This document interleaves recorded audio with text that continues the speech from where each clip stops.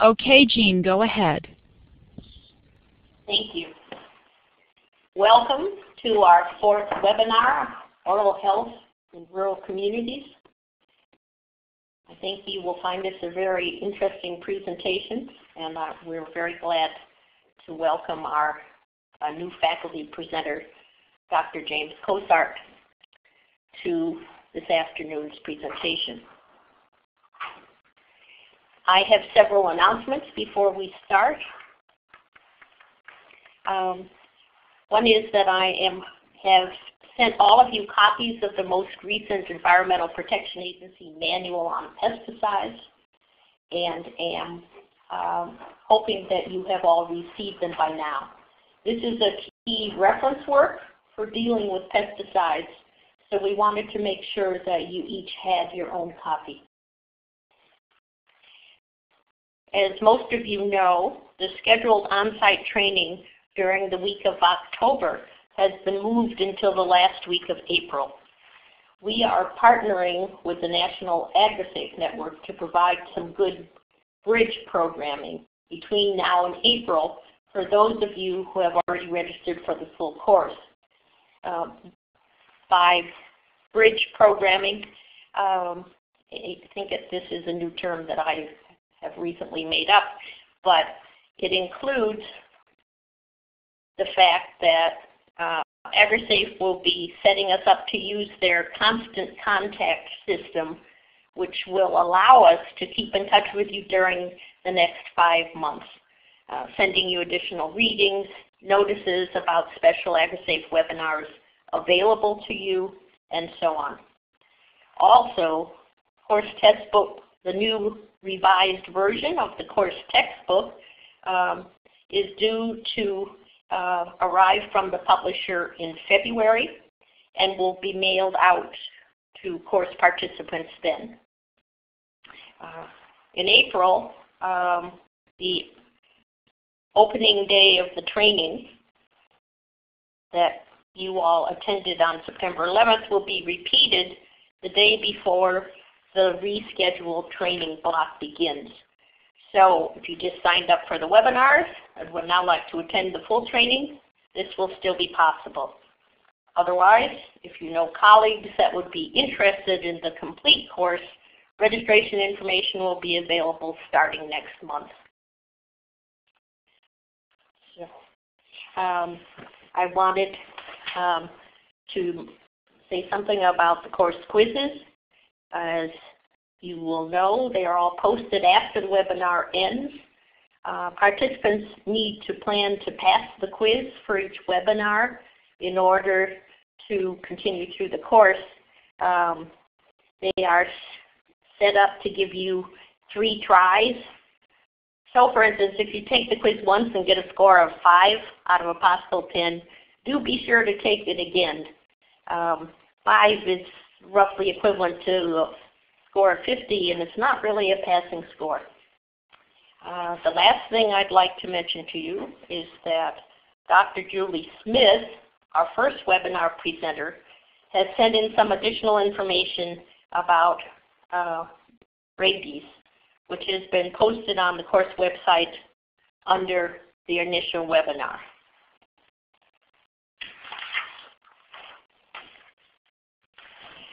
It is my distinct privilege to introduce to you Dr. Jim Cossaart. Dr. Cossaart was a farmer in northern Kansas for 20 years. In 1999, at the age of 42, he received his DDS degree from the University of Nebraska College of Dentistry. After graduation, he practiced for 8 years in Middlebury. In 2007, Dr. Cossaart and his wife Deb moved back to his family's 6th-generation homestead in Kansas. There, during a 7-year period of upgrading their 384-acre farm into a grass-fed cattle ranch, Jim and Deb established 2 separate rural dental practices. Both practices were sold to younger dentists, and they continue to serve the 2 communities at present. In July of 2014, Dr. Jim and Deb returned to Vermont and established a new dental practice in Bristol, Bristol Park Dental. With an open schedule and accepting all new patients, they opened their doors October 1st of last year. So please join me in welcoming Dr. Jim, and we're looking forward to hearing from you. Thank you. Can you hear me out there okay? Everybody okay? Yes. Sounds fine, Jim. Thank you. All right. Okay. Well, thanks for the great introduction. My name is Dr. Jim Cossaart, and I'm here to talk to you about dental issues in rural Vermont. This presentation will be short on facts and figures and large on anecdotes and pictures. And I feel it's important that healthcare professionals that are not dentists have an understanding about what's going on today in Vermont's oral health. So this is a picture of Bristol from up on the Bristol ledges. The view from the ledges is the reward you get for taking a vigorous hike up on a trail just on the edge of town. And the town of Bristol has been very welcoming to us. They've been very good to us. We really like living here.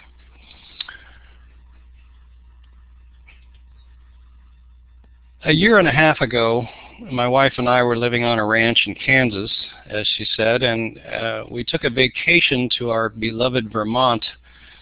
And after eating a great meal at the Bobcat Cafe, we took a walk around town and we discovered a vacant building right on the town green that years ago was the dental office of Dr. Kim Montgomery. We'd been wanting to return to Vermont, so we bought the building.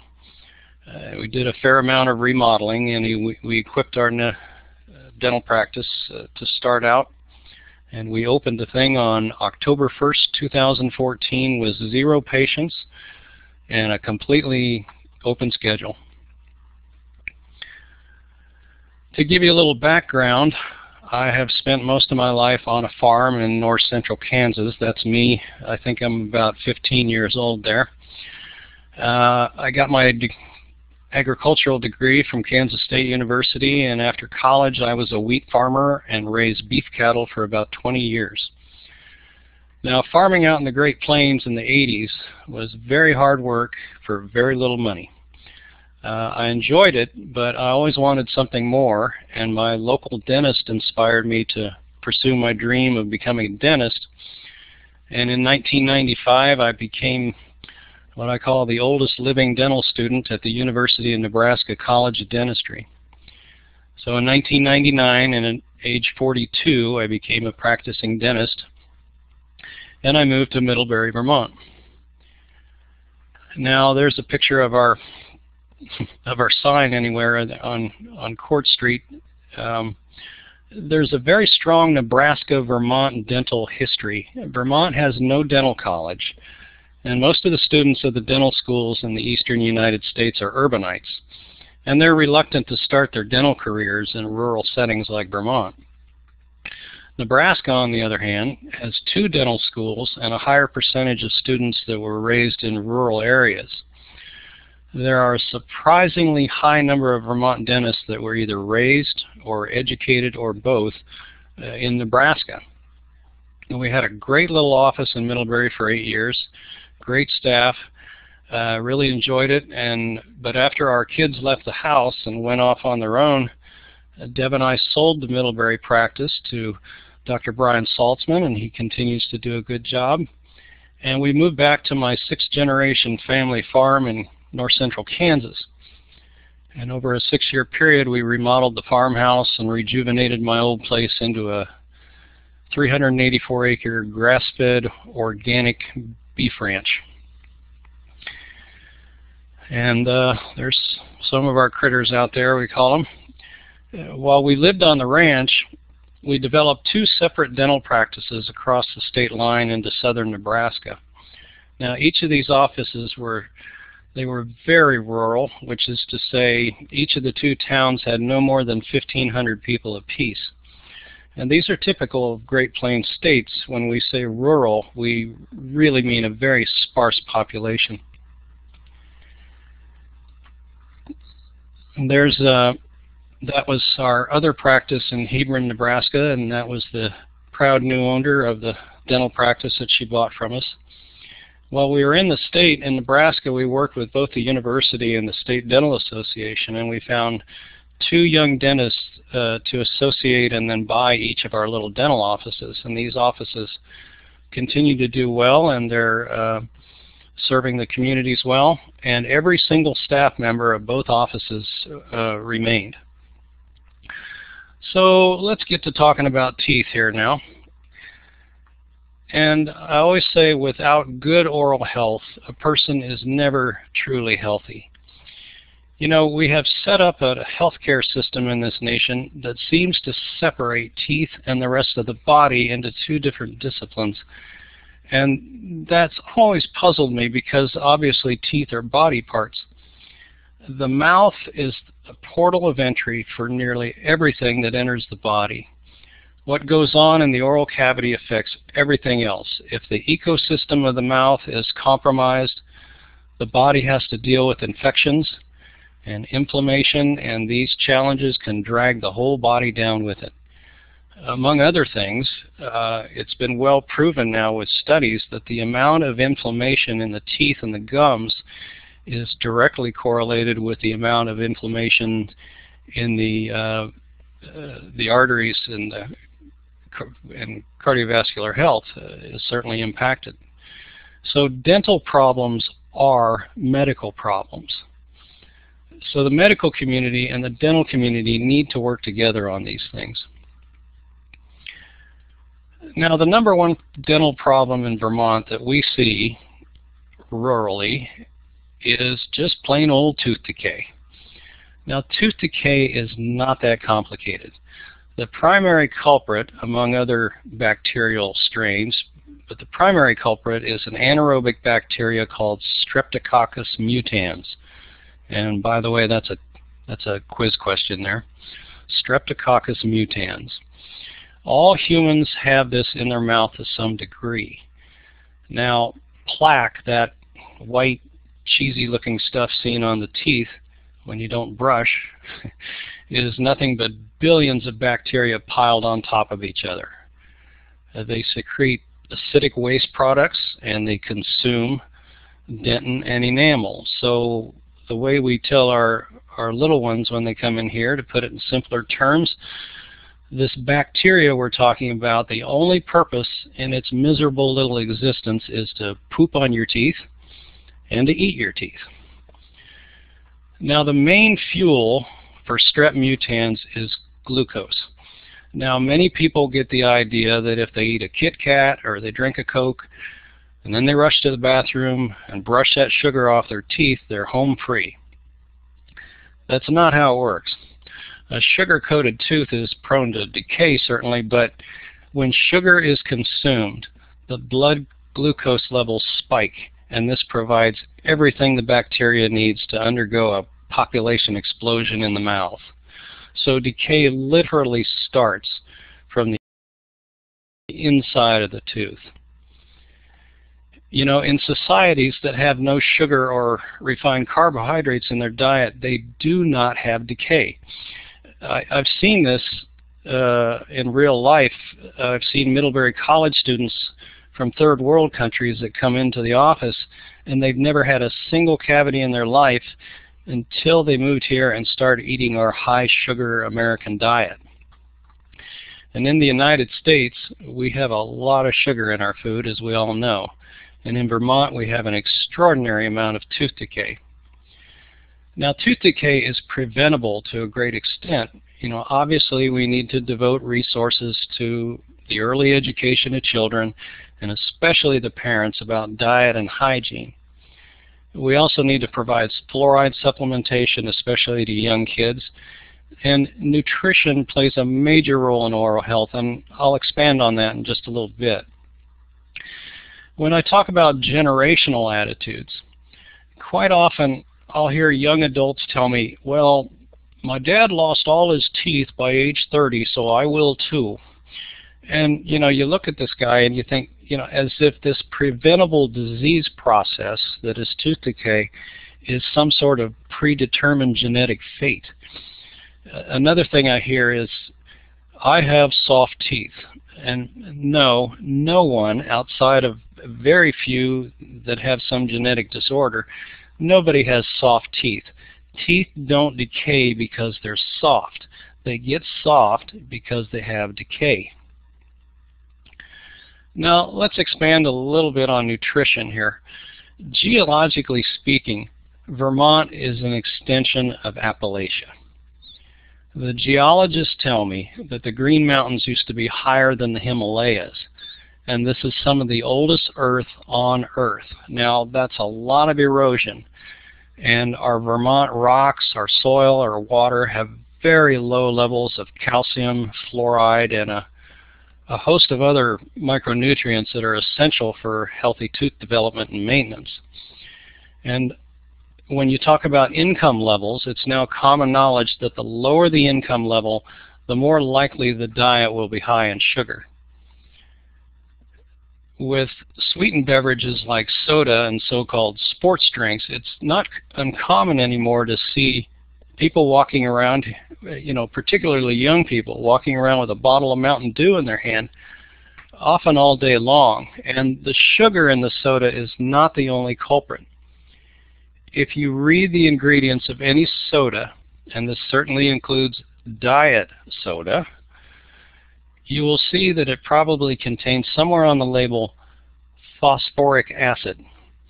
And that's what gives the soda its bite, the taste. Phosphoric acid actually dissolves tooth enamel. And that brings me to a little story about an experience I had in dental school.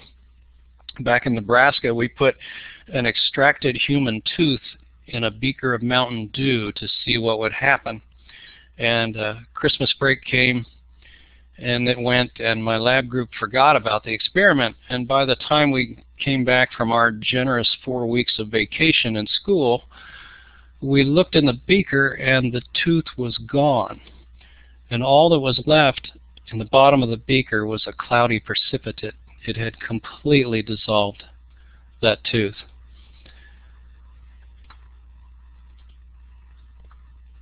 And here we have a little more mentioning about nutrition that I said before. One thing that we notice in our practice is this 20 to 35-year-old population. They generally have the worst teeth of any other slice of people in our data. And most of that fact is due to these 5 factors that I mentioned before. So let's take a look at a young man that calls up our office, because we are one of the few practices that will accept new adult Medicaid patients. So looking at this fellow, if you're an employer, you know, would you hire this person? Now, looking at this guy, I can see without even getting out my dental mirror or even taking any x-rays that he has at least 8 teeth that are hopelessly infected, and for the sake of his health, they need to be extracted. And as I said, he has Medicaid insurance. Now, most rural people do have Medicaid insurance. If you have Medicaid insurance in Vermont, you get $510 per year. Medicaid will pay to clean, they'll pay to examine, they'll pay for fillings, and they'll pay for extractions. They will not pay to replace anything. Now, the Medicaid coverage in Vermont in 2013, there's 161,000 enrollees, and with the expansion of the Affordable Care Act, this has increased to 184,000 by this year, or an increase of 23,000 patients. I think this is great. Obviously, the ACA is providing more people with coverage, and that's what it was intended to do. So in Vermont, we have some figures here. I told you I'd be low on figures. I'll try to hold it down. But 80% of the Vermont dentists accept Medicaid. But the problem is Medicaid fees are so low that they pay me as a dentist about 60% of my normal fees, or the fee that a private insurance company will pay. Most practices limit their Medicaid patient population to about 10%. And most practices are full and will not accept any new adult Medicaid patients. And why should they? They lose money on each patient. So the rest of the self-payers and those with private insurance plans end up subsidizing the Medicaid portion of your population. This is what they call the cost shift. Now, it's not all gloom and doom and bad stuff with the Medicaid program. There are good people that run it. They're very prompt and responsive. But the best features of Vermont Medicaid is the fact that they do not have a limit. That $510 limit does not apply for children to age 21, pregnant women, or nursing mothers. This is a great thing, and it allows me as a dentist to provide all the proper care that these people need at such critical stages of life. Now let's go back to our young man again. And after the medical side of his insurance is paid for a fair amount of money on his emergency room visit, and that's where we get quite a few of our patients. They have a raging toothache, they don't know where else to go, so they land in the emergency room, and then they get referred to us. So he comes into our office and he's got $510 in annual benefits. And I'll certainly take out the tooth that is causing his immediate problem, but if he's got one bad tooth, odds are he's got several more. And I know it's a matter of time before he'll be faced with yet another big problem. So we've got to get ahead of this infected process. So first, he needs a good exam, which we've noted in orange here on the pie chart, because we need to find out exactly what and where the troubles are. We need x-rays, which is in yellow, because what lies beneath in these bones sometimes surprises us. We just have to know what the roots of these teeth entail. Then, because perhaps he hasn't been to the dentist in many years, and his teeth are hurt so bad that he avoids brushing them, we have to scrape off the calculus buildup, which is called a debridement, and that's shown in the red slice. And then shortly thereafter, we have him return for a second visit for a proper cleaning. And all this is to get his elevated bacteria levels down, and we can start either extracting or filling without causing a reinfection and further jeopardize his health. So once we got him through all that, now we can safely treat him. So what we're left with is $256. Now that assumes I have not taken any teeth out. So this $256 will provide anywhere from 1 to 3 extractions or 1 to 2 fillings, but not both. That's it for the year. That's all he gets. Now, Vermont dentists are a compassionate bunch, and I've heard of many instances, and had many myself, where the patient comes in and has 5, 6, 7, 8 teeth that are abscessed, and after the doc takes out the 2 that he'll be paid for, he or she just keeps extracting for the sake of the patient's health, and the doc doesn't get paid for it. Our patient mix here at Bristol Park Dental, most of our patients are rural. 20% have private insurance plans, and 30% are either uninsured or they're self-pay, of course. So that makes our practice mix about 50% Medicaid. Now that brings up, sorry for the pun, nose shows. Now a particular problem that we've had when we have such a large Medicaid population is no-shows. Over the last year we had 81 no-shows. Now that's over 2 per day. If a patient calls and schedules an appointment, we call them the day before and confirm that they're coming in. If they don't show up, we cannot bill Medicaid and we don't get anything for it. So For example, if this is a cleaning appointment with our hygienist and the patient doesn't show, we have to pay her $32 an hour to vacuum the carpet. So in this past year, we've had over 80 no-shows. 3/4 of them were Medicaid, and our carpet is really, really clean.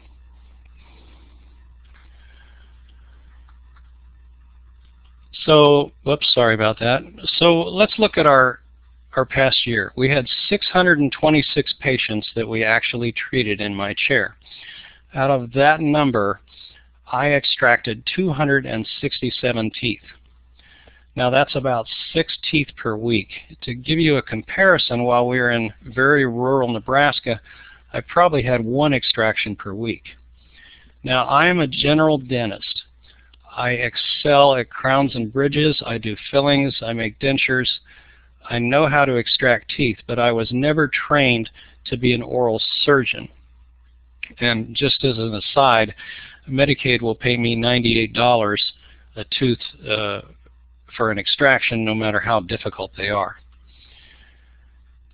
Another aside here, a phrase that I hear quite often, especially from young men, is, doc, just pull them all out. Let me tell you, there are very few things more difficult than removing a tooth out of solid bone in a living, breathing, and conscious human being. It's hard work. Sometimes I think I get a new gray hair every tooth I take out, but with the lack of accessible oral surgeons in Vermont, this is what's required of me with my patient base. Another problem I run into is that some of these multiple rooted molars are so difficult to remove that it's beyond my comfort level or even my capabilities as a general dentist. Many problematic teeth must be removed by an oral surgeon, and we have a grand total of 1 oral surgeon in Addison County, and he is swamped. The oral surgeons in Burlington are facing a similar situation too. I never dreamt that by moving from rural Kansas and Nebraska to rural Vermont that I would become the de facto oral surgeon of Addison County. But when a patient comes in and has an abscessed tooth that is causing excruciating pain and harboring a raging infection that's an inch from his brain, that tooth needs to come out. So with all my complaining here, you might ask, well, how do we stay in business? Between the building purchase and the equipment, and we really did it on the cheap here, I think, but we bought some used equipment. We keep all current technology, but so it took about a little over $500,000 to start this dental business. Currently, we're trying to find some financial help to make this thing work. And by the way, because I was a farmer and because I didn't start this gig until I was 42, my student loans will be paid off when I'm 76. As of now, we get by because we don't spend much money. We have 1 car, we live in an apartment, and thank goodness our kids are gainfully employed. But obviously, we can't keep this up very long. We love what we do. And after 17 years of providing care for rural dental patients, we're pretty good at it. We choose to live in Bristol. We have great friends here. It's a wonderful state to live in, and this is where we see our future unfold. So we will make it work. Now, meanwhile, back at the ranch here, most cattle ranchers have a border collie or a blue heeler to herd their cattle. Well, we used a poodle. That's Grady, and he is now our official patient greeter in our little office in Bristol. And he's a popular guy. He seems to cut the tension, and people like him, so he has fun too. So let's get down to some practical stuff here. The reason most people land in the emergency room with a toothache, it's caused by an infection that had its roots in untreated gross tooth decay. And this is what I suggest to do for these patients. If they have noticeable swelling in their face, prescribe them Augmentin, 875 BID, twice a day for 7 days. And if they don't have swelling, then just go to good old amoxicillin 500 3 times a day, 7 days. And if they have a pen allergy, just go with the clindamycin 150 milligrams or 300, depending on the severity of the infection, for 7 days. And then they need to see a dentist. Quite often, a lot of these folks, after the antibiotics kick in, the pain goes away the next day, and they, for some reason, they think the problem is solved. But we have to stress to them that this does not fix the underlying problem. Let's talk a little bit about pain management. First, let me say that these ER docs and PAs, they have a brutally tough job to do. I don't envy them. When someone comes in screaming in pain with a horrible toothache, the doc just wants to get them out of pain as soon as possible, and they're probably sitting there thinking, you know, I didn't go to med school to be a dentist, but we are seeing a lot of tooth infections in the ER now. So let me share the benefits of the research I have read, as well as 19 years of clinical experience. Good old ibuprofen at high doses, and we're talking about 800 to 1,000 milligrams, is just about as effective at pain control as any of the opiates, such as oxycodone or hydrocodone. I tell my patients that have abscesses that while they may have one more bad night, the antibiotics will generally reduce the pain to a tolerable level in about 24 to 36 hours. Then we need to try to get that tooth out of there. Oh, and that's also a quiz question of ibuprofen is the preferred first-line treatment. And, you know, with the huge opiate addiction numbers that we have in Vermont here, I think prescribing these things for toothaches, it's just adding to the problem. And almost all the time, they're nearly always unnecessary. In regards to if you get a cranky wisdom tooth, often the problem is not the tooth, but the infected gum that's grown over the erupting molar. And in my experience, antibiotics and just some simple excision of the overgrown gingiva there next to the tooth will often provide very quick relief, almost within a few hours. And then, of course, the wisdom teeth need to be removed by an oral surgeon. So before we leave this unpleasant subject, let's take a look at the economics of this problem tooth. This guy came in, say it's a molar, and he doesn't want to lose it. If a large amount of the tooth structure is gone already, it's probably a hopeless case and it needs to come out. But if it can be repaired, this is the economics of it. Now, with $510 of Medicaid benefits, that doesn't go very far because the root canal is going to cost about $1,000. The build-up to replace the lost dentin is going to take $250, then a crown $950. So you got $2,200 in this tooth. So obviously, you can see the wisdom of treating a cavity while it's still small, and can be done for $100 or so. Also, a little information. There's been a lot of confusion over the years about who needs pre-medication prior to dental work. The American Dental Association, in partnership with the American Heart Association, tells me this: patients with prosthetic joints do not need routine antibiotic prophylaxis. Heart valve replacements also do not need routine antibiotics. As the literature tells me, it makes much more sense to focus on improving the oral hygiene of any given patient and get them cleaned up rather than just throwing antibiotics at them. Now we'll talk a little bit about pediatric dental care. This is one of our little calves. He was one of our favorites. I've been focusing mainly on acute adult infections here, but before we quit, let's talk very briefly about some kids. Get these kids into the dentist early. I can't emphasize this enough. Most dentists will accept Dr. Dinosaur, the dental program, because they have no limit to the coverage, and it will benefit that dentist to see that child.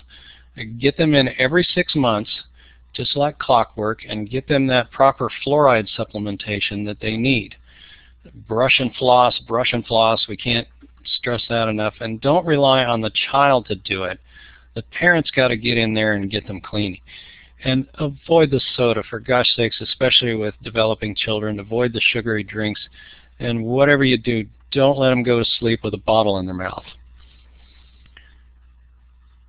Well, that's about all. I'm sorry. These are the basics of care with kids. That's also another quiz question. First appointment should be the appearance of the first tooth or within the first year. Get them back every 6 months. Get them some fluoride drops. And make sure they don't drink a lot of sugar. Now my last slide here, that's my favorite picture in the whole world. I tell everybody that my wife Deb runs the practice and that I just show up. She does a great job with our patients. She works with our employees, and she is the business manager. We have a lot of fun doing this dentistry thing, and we hope we can continue to serve the needs of Addison County dental patients for many years to come. And that's all I have.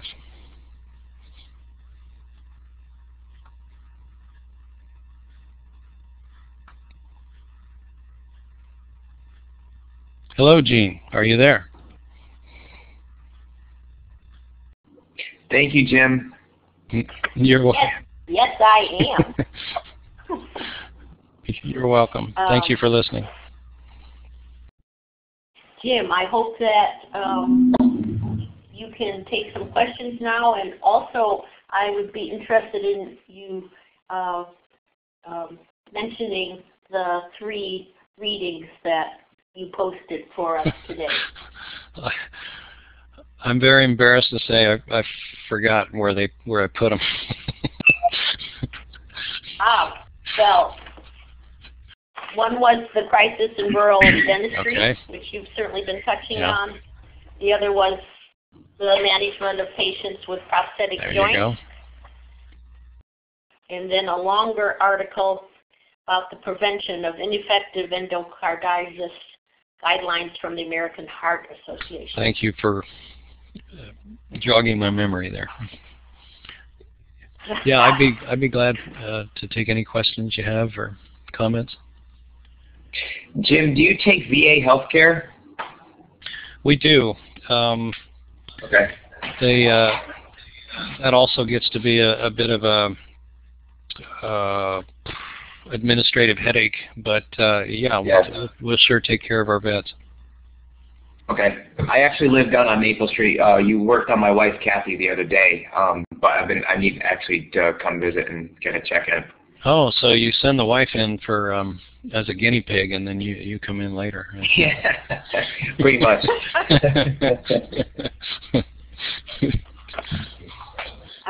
Jim, you have some questions on the chat box, if you can see that on the side of your screen.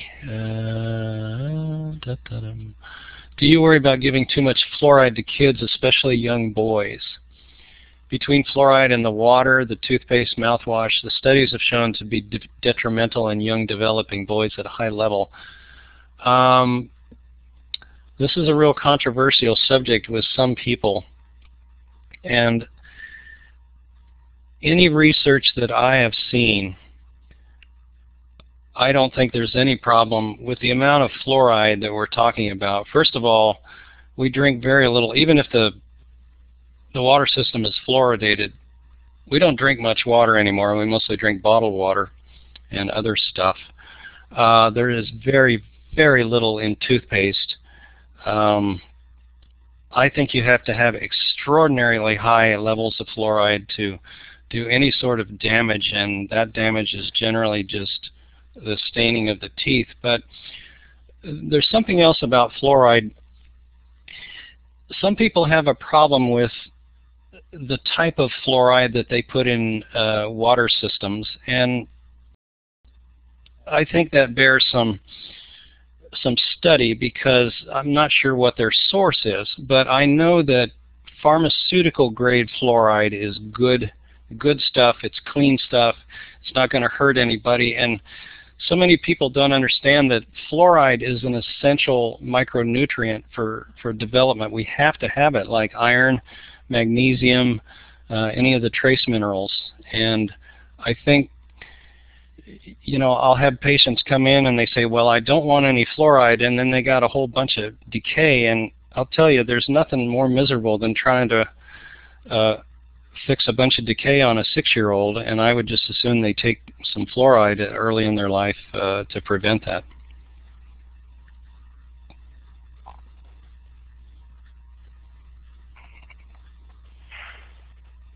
Jim, you have at least one more question. Oh yeah. Do you see any changes in Vermont with the future for increasing reimbursement for dental care with Medicaid clients? Well, we've got to.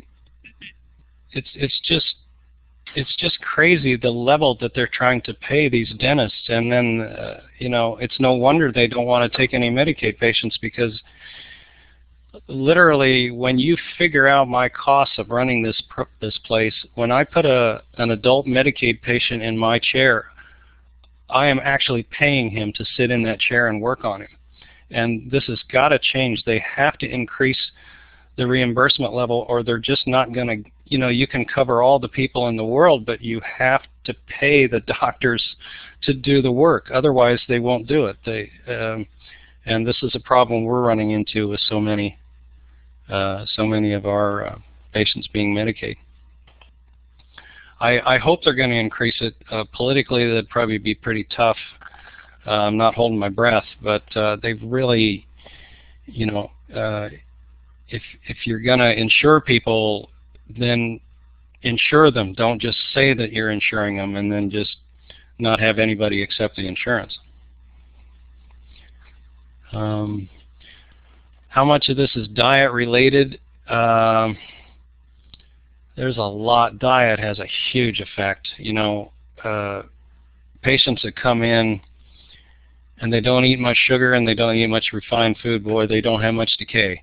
And if they do have decay, it progresses very, very slowly. But if you have somebody that's drinking a bunch of Mountain Dew every day, or any other soda, and a lot of sugar in their diet, the decay just becomes extremely aggressive, and they literally make holes faster than you can fill them. How much fluoride do I recommend? I leave that up to the pharmacists. They know the drugs, and it just depends on the body weight of the child. You start out with drops, and then when they get a little older, you can give them those cool little pills to chew up, which I tell them are basically vitamins for the teeth.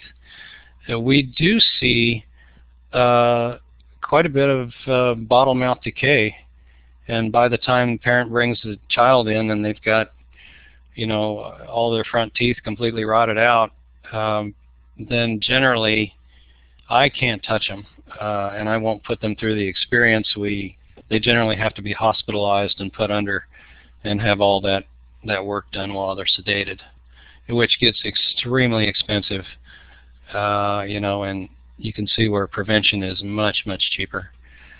I got another patient or another question here. Have you found any particular dental problems or trends among farmers as a distinct rural subpopulation? Well, it's hard to tell because, you know, Vermont is so, we paint it with a broad stroke that it is rural.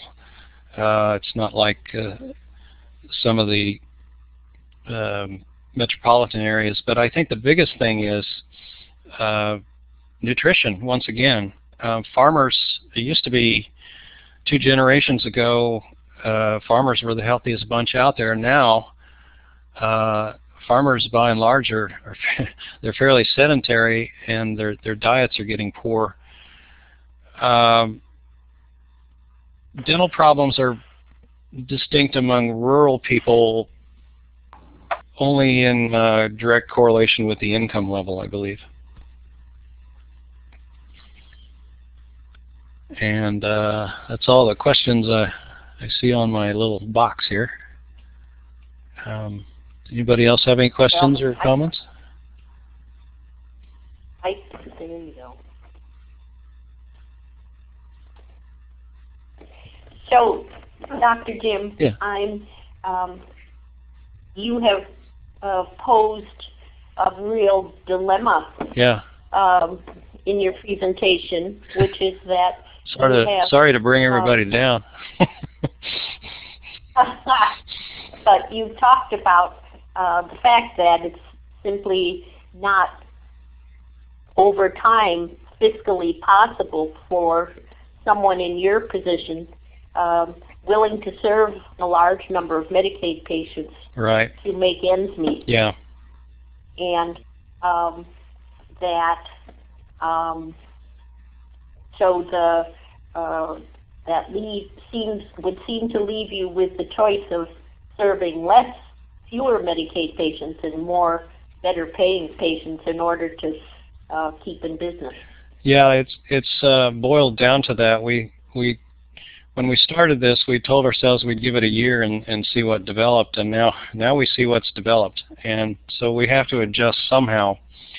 Like I said, we're pretty simple people. We don't need a whole lot of income to live, but we do need enough, and we need to stay in business and pay our employees. So, yeah, we hope to attract more patients with a little better insurance, if you'll pardon the way I said it, and get a little more efficient at what we're doing, and hopefully get a little help from the state or the feds to make this worthwhile, keeping our doors open.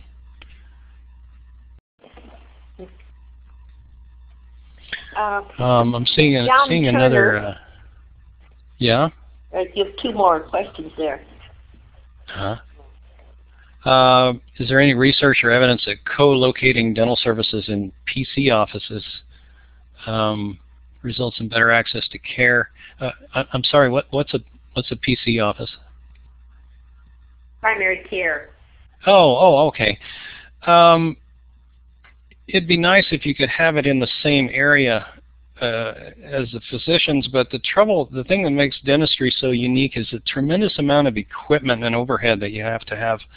Like I'm listening here, I'm in my office and I'm listening to the compressor and the vacuum downstairs, and the whole building is plumbed with all sorts of stuff, and it takes a lot of money to set up the infrastructure of a dental practice. And then you've got all of our x-rays are digital, and so it takes its own particular software. So I think it'd be a little tough for the docs to be able to contribute a whole lot to that. They could do some preventative stuff, but generally, you want to look at the teeth pretty hard and see what's going on. Yeah, I see a comment. Somebody's physician is saying the same thing, and he complains a lot about it, about the reimbursement thing. Well, that's nice to know I'm not the only one. But there's a question in regards to opiate. I feel that opiates given for dental pain, I think they're part of the addiction problem.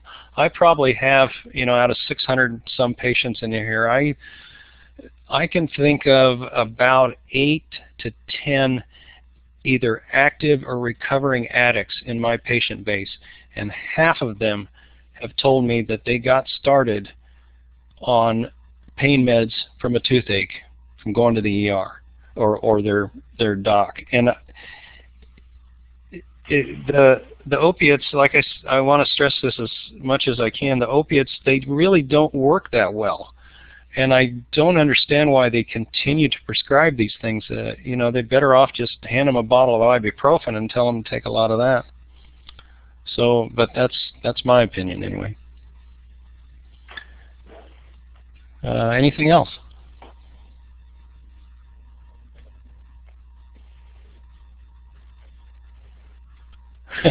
Yeah, patients aren't satisfied with that. Yeah, that's for sure. And they probably look at the ER doc saying, well, you're not a dentist, you don't know what you're talking about. But yeah, I don't know if we can go to tramadol for pain, if that would help. But quite often I'll have a patient laying in my chair and he hands me a whole bottle of hydrocodone, and I'm thinking, why does he have this? Yeah, exactly. I came to the ER for ibuprofen, but basically the value is the antibiotics. And like I tell my patients, look, you're going to have one more lousy night, but after these clindamycin or amoxicillin kick in, you'll have a better day 2 days from now. So just hang out. And yeah, I've tried tramadol on a few people, and I've had some people say, well, that really didn't work very well. But good old ibuprofen is just about as good as you can do, I think. Maybe you can substitute a little Tylenol in there too now and then, but Tylenol generally by itself doesn't do very good with tooth pain. Neither does hydrocodone. The question is, do you and your staff have time and resources to do preventative education? Our hygienists certainly do. They are so good at that. You know, you come in here, and I always tell my patients when they're laying back and they got their mouth wide open, I say, well, you know, you have to get a lecture when you're in the dental chair. So while you can't talk, I'm going to talk to you. So I really try to give them the big picture about sugar and diet and hygiene and all that good stuff about taking care of themselves. And the hygienists, that's what they're all about. And we have 3 part-time hygienists here, and they're all very good at that.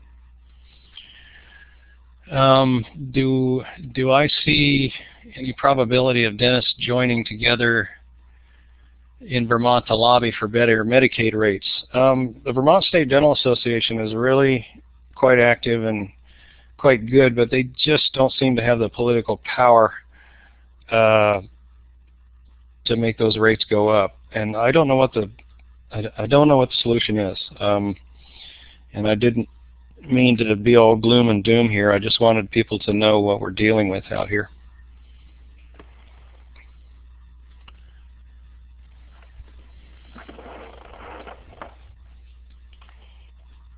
If people have questions later on, can they email you? They certainly can. Do you have my email there?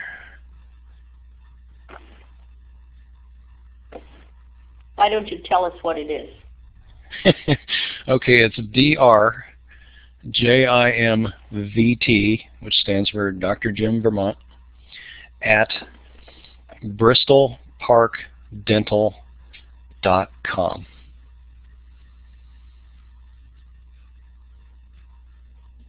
Thank you. You bet. And Kathy's helping us out here. Yeah. Somebody made a statement, it's important as providers to understand why folks don't take care of their teeth due to the coverage. That is so true. You know, people come in here, and I'm not judging them. You know, they got problems, and I try to do the best they can without, you know, looking down on them, because life is hard, and not everybody makes a high income, and not everybody's eligible for good insurance. So the rest of the population needs to rely on Medicaid, and I think the Medicaid needs to up its game, certainly. Dr. Jim, if John Turner is still on the webinar, I'd like to ask him if he knows if veterans have good dental coverage, or if they have any dental coverage included in their medical package. I'd like to know that, because I've got a couple of vets here. I have one. Yeah, go ahead, please. That's something that's kind of been a little bit tricky, because like going down to White River is really where the only dental facility is. Yeah. And for me up here, that's kind of a pain in the butt, and I know I need dental work done. And so they've had, I think last year, and then maybe like 3 years ago, they wrote referrals. But it's kind of like the same thing, I think, with most of the Medicaid patients, where you have a certain amount of money that can be used. And I mean, I understand entirely, like, you know, any physician or dentist who does not want to deal with the VA, because it is a nightmare. Yeah. But I don't know, it hasn't been very helpful. And like most of the times, I think that we just want to stay away from the VA because honestly, the work that they do is it's not very good. Yeah, I've got a Vietnam vet in my practice, and I don't understand. He doesn't get hardly any coverage at all, and he has to go down. He has to drive down there, and he's not in good shape. And they don't provide him with very little coverage. It's not much better than Medicaid, and I don't understand that. We need to take care of our vets. Yeah, and another thing is like, I mean, because I have, when I have a dentist near my mouth, I mean, I have a piece of shrapnel in my face, and I have like a lot of anxiety around that. Yeah. And in order to actually have a cavity get filled in, they gave me like 2 shots of Novocaine plus the whatever is stronger than Novocaine, and it still didn't do anything for me to like help me be at ease. So it's like to get a cavity filled, I actually have to go try to find some place to get knocked out because I can't deal with that. And I know there's people who have post-traumatic stress greater than me in a dentist chair, but it's just, I think that's also one of the things where maybe you might find worse dental problems within veterans. Yeah. And I don't know. I mean, yeah. I think that's we see that a lot, and a lot of people will come in and they'll say, well, I need to get knocked out, and I'm not an oral surgeon. I don't have the license to do that. And like I said, there's one oral surgeon in Addison County, so what are we going to do? Who is that? I'm curious. That's Scott Bowen, Dr. Okay. Bowen, right on. Actually, that isn't true. His father works there too on a limited basis, so there's actually 2, but it's just one practice. And they do fabulous work, but they're expensive. Yeah. Gene, I don't know if that answers your question or not, but I would say it's a major pain in the butt to deal with the VA when it comes time to doing stuff outside of their practice. But that's certainly an answer. Yep. Okay.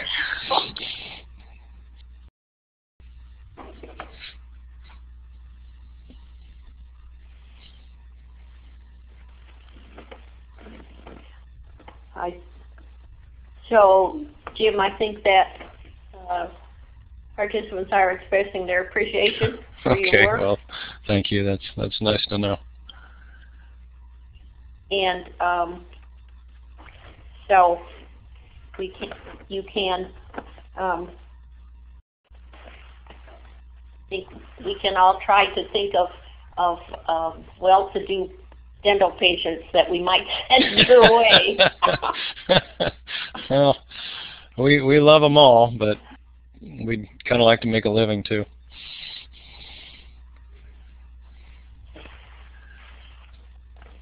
In barring any further questions, I think that we'll be ending early today. Okay.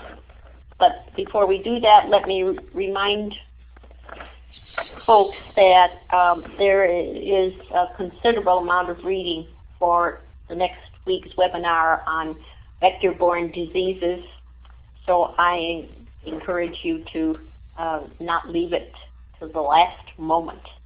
And please take the quiz for today's presentation. Dr. Jim has been helpful about pointing out when he's giving you answers to some of the quiz questions. An added bonus.